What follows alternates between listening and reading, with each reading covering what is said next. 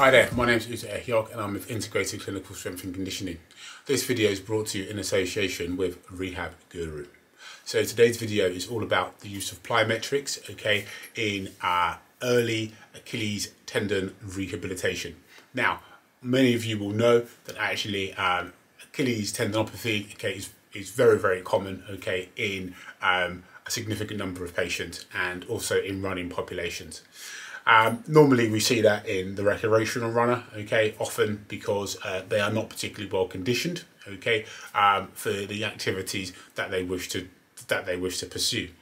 Now, we know that actually if we load a tendon, then that is a viable method, okay, to improve, okay, the fortunes of that patient and to get them back to a decent level of running again.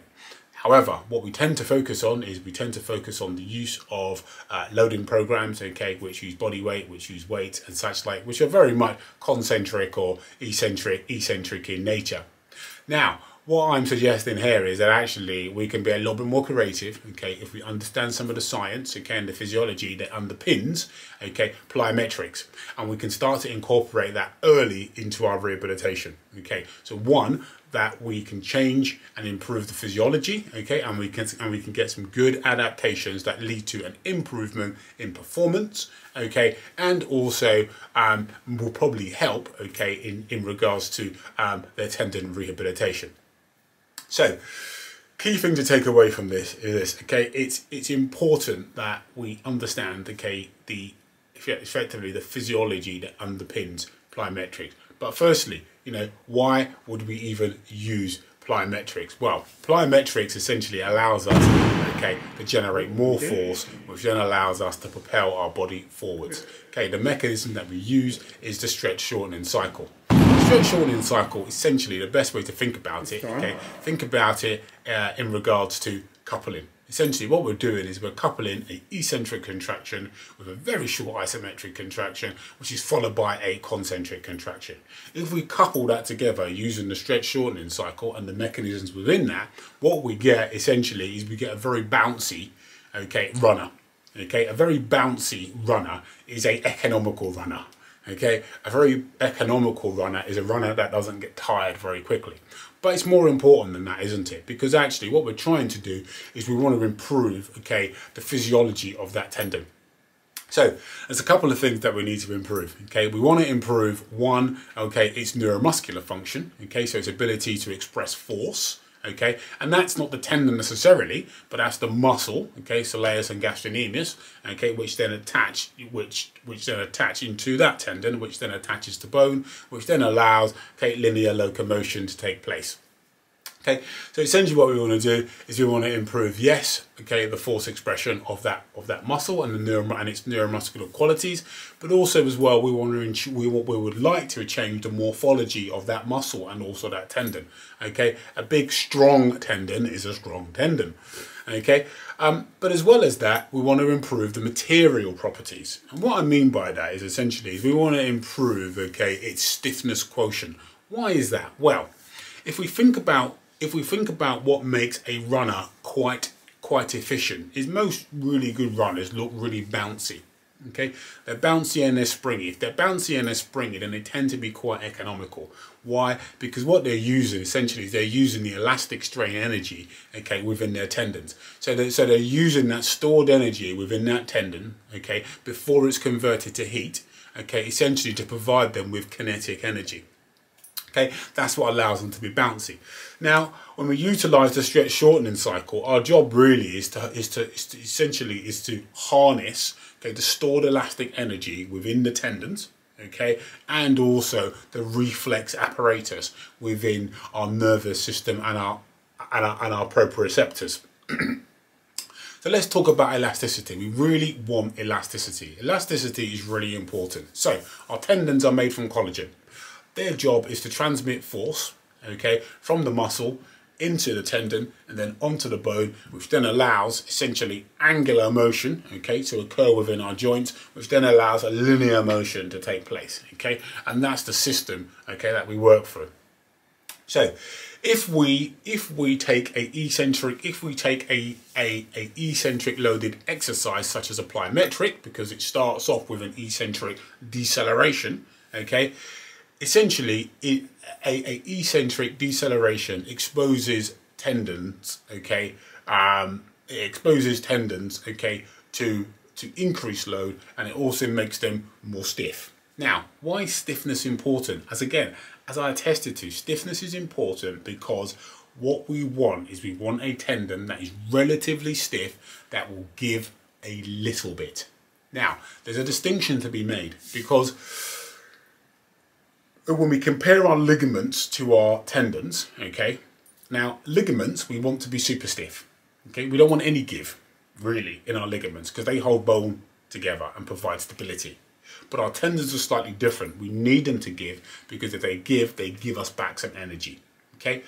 And as I suggested before, the more energy we get back, the improved running economy we get. The better our running economy, okay, your patient's running economy, okay, the less oxygen they will use for a given workload. And we'll get that return of stored energy back to us at push off. And that's quite important for your patient, okay, because that stiffness, okay, within that tendon is a really important quality that we want to rehab that quality back into that tendon, because we know that's gonna lead to bounciness, okay, that's gonna lead to an efficient runner, okay. So that's the elasticity issue.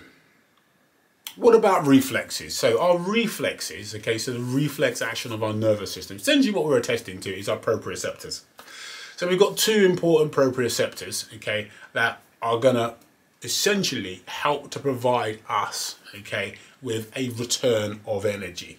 So the first one is the Golgi tendon organs. So our Golgi tendon organs, you'll remember from essentially Biomedical Sciences 101, okay, they're there to detect tension. They detect tension, okay, within tendons. And if you imagine it, it's a rate limiter. Yeah, so it's a rate limiter for the stretch shortening cycle. Why? Because actually what we're trying to do is we're trying to develop large amounts of tension within our tendon. But yet we've got our Golgi tendon organs that are saying, no, too much tension, so relax. Well, what we know with training, and especially plyometric training, is plyometric training can provide an inhibitory effect to our Golgi tendon organs. So they don't relax, which then means we can generate more force, which then means actually we can produce a stiffer tendon, okay, which again leads to performance, okay, for our tendinopathic patients. Then the second proprioceptor is the muscle spindle, and I guess the easiest way to think about your muscle spindles is to think about your myostatic stretch reflex. Yeah, so when we tap a tendon, okay, with a tendon hammer, normally what happens, okay, is we stretch that tendon, which then stretches the muscle, which then stretches the muscle spindles, which then sends an impulse up to the spinal cord, and it comes back down again, and we get a contraction. Yeah, it's the same sort of thing really. But what we're trying to do, and what we know, and what we think happens, okay, with plyometric exercises is essentially our muscle spindles detect changes in muscle length, okay, and what they do is they cause that rapid contraction, that rapid antagonistic contraction. So what we can add on is we're adding that contraction essentially, okay, to our concentric contraction, okay, which comes at the end of the plyometric, okay, and we're also adding that to the stored elastic energy within the tendon. Hence, we can generate more force, okay, but also the goal is to get a stiffer tendon and also more elasticity. So that's the science, if you like, behind it. There are also contractile mechanisms, but we're not going to talk about that because that's less relevant to our tendinopathic patient, okay, who wants to get back to running. So if we're talking about prescription, then what are the key take-homes that we want? Essentially, if we're talking about elasticity, okay, within that tendon and trying to harness that elastic strain energy, the key take home is our plyometric activities have to be fast. Okay, they don't have to be they don't have to be particularly difficult, but they do have to be fast. And what I mean by that is the ground contact time. So when our foot hits the ground, we want it to be as quick as possible. Okay, the quicker our ground contact time, okay, the less chance there is, okay, for that elastic strain energy to be dissipated as heat. What we want to do is we want that elastic strain energy to be returned, okay, during the concentric phase. So a short ground contact time is really, really important. The best way to get a short ground contact time, okay, within a patient or within a beginner, someone that's new to plyometric, is really to have a very low height, okay, a very low height of jump, and also to ensure that our distances, the distances that we cover, okay, if we're moving horizontally, okay, with our plyometric exercises, okay, are kept very short, especially early on in our rehabilitation. Also, the second point to take away as well is our bilateral exercises. So the exercises should ideally be bilateral, so with 2 feet. So a 2-footed landing as opposed to one, because it's tempting to just do a 1-footed landing, okay, to do 1-footed plyometrics.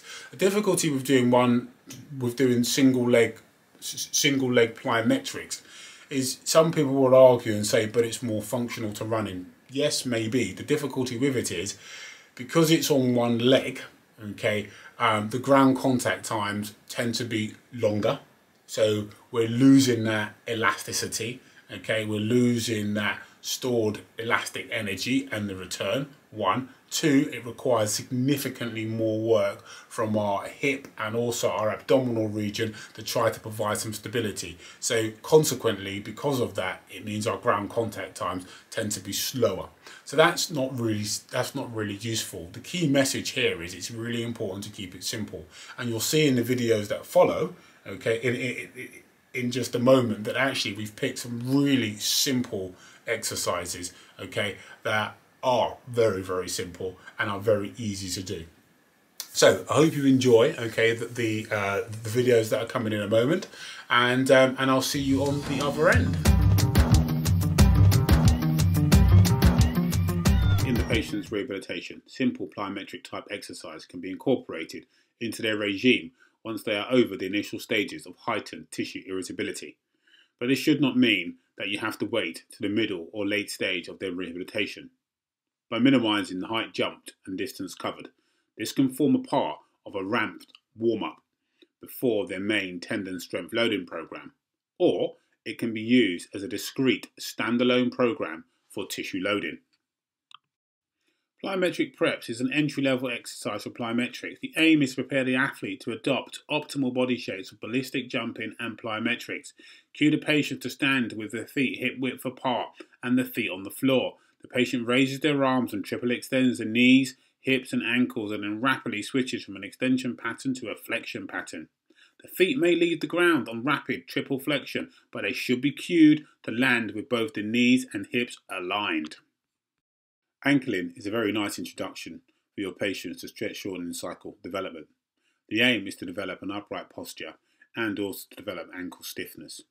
Additionally, we also develop alternate landing fast stretch shortening cycle capacity. We can also enhance the capacity of the plantar and also dorsiflexors. The patient bounces on the balls of their feet, switching rapidly between left and right feet. The knee and hips are not used to any great extent to create movement. Instead, movement of the ankle is used to propel the patient forwards. The patient is cued to pull their toes up and feet up towards the shin to forcibly plant the foot into the ground to develop propulsion. Pogos are another entry exercise. The aim is to improve stiffness and elasticity in the Achilles tendon, and also to develop pre-activation in the muscles around the ankle and knee. Cue the patient to jump vertically but not very high. Cue the patient to also spend the least amount of time on the ground as possible. Coach the patient to pull their toes up as they leave the ground on each jump so as to pre-tension the Achilles tendon and its associated tissues. The patient should be cued to be stiff in the ankle and the knee and only to give a little as they land. Hurdle jumps. The aim is to develop tendon stiffness and elasticity in the Achilles tendon, also to develop the pre-activation in the muscles around the ankle and knee. It can also improve intermuscular coordination and the rapid switching between triple extension and also flexion. Use 4 to 5 hurdles spaced out about strides width apart. Coach the patient to leap over each hurdle explosively, both upwards and downwards. They should swing both arms down and back as they dip and then reverse the arm action as they jump up vertically. Cue the patient to pull their toes up and to spend the least amount of time on the ground as possible. Okay, so I hope you enjoyed that, okay, that short video on how to integrate plyometrics into your rehabilitation program. The key thing to take away is Guys, if you understand, okay, the mechanisms that we're trying to change, so we're trying to improve elasticity within that tendon, okay, we're also trying to down train and also up train as well, okay, the reflex mechanisms. If you understand those things, okay, it makes your prescription so much more easier, and also it means you can be so much more creative with the exercises that you choose to use.